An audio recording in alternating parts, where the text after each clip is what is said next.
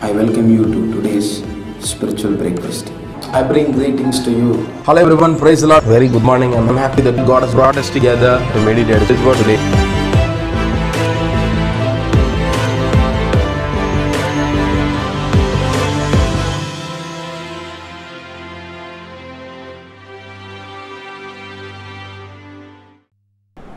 Hello everyone, praise the Lord, very good morning. I'm very happy that God has brought us together to meditate His word.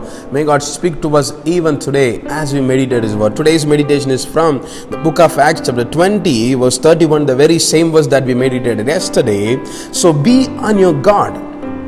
Remember that for 3 years I never stopped warning each of you night and day with tears.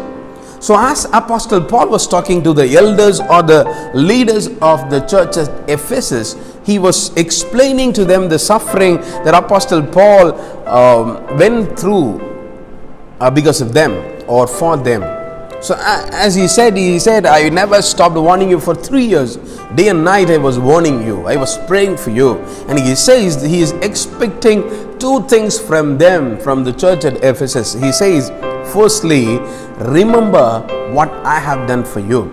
Remember how I have suffered for you. Remember whatever I have taught you. Remember how I have warned you. Secondly, be on your guard. So secondly, he is expecting them to use all the ideas, all the advices that they have received, all the warnings they have received from Apostle Paul, to use it in their daily life. As sin approaches them, they shall use it to guard themselves, to walk in the ways of God. My dear brothers and sisters, I want to encourage you.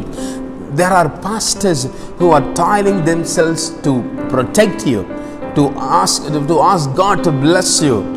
They are praying for your well-being. They are praying for your health. They are praying for your job. They are praying for your family. And day and night they are sitting in the presence of God just for you. So when Apostle Paul says that, you shall never forget that what they are doing for you. So I want to encourage you, never forget what your pastor is doing for you. Never forget how your pastor is struggling for you. Never forget how your pastor is suffering for you. And also he says that remember the works of your pastor and remember what he has taught, and then use that to guard yourself to the oncoming sins.